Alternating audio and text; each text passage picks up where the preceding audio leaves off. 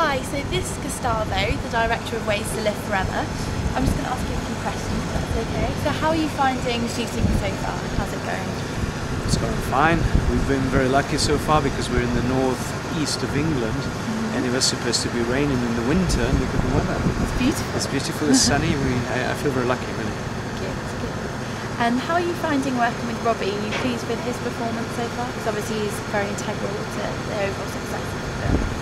I think he's amazing for a kid of his age, and he can concentrate like an adult actor. And well, I quite enjoy working with him and the other kids, but especially him because he's here every day, and I find it's difficult for an actor to be on almost every shot we do and be concentrated. You know, he's a 13-year-old, he's a teenager, so he wants to have fun and stuff.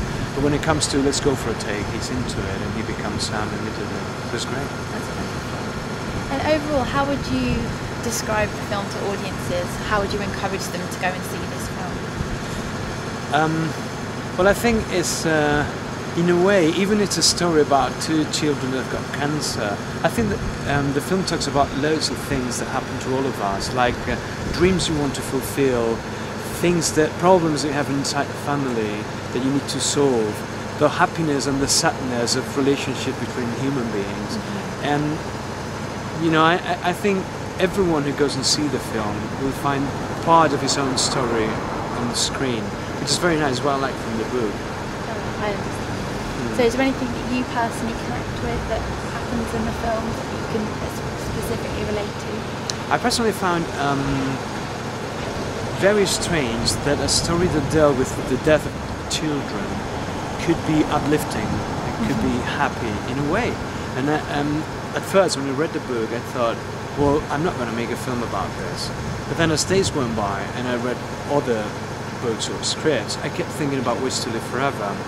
And so I went back to the book and I read it, and then I understood that the story, the book and the film, is not talking about death, but about how to live your life.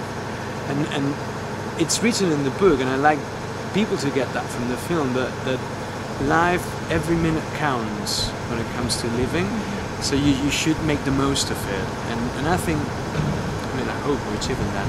Well, I certainly felt that reading it, so watching it, I'm sure that'll come across even more strongly. I'm sure it will. Thank you very much, Maureen. Thank you. Wish you all the best. Bye. Bye.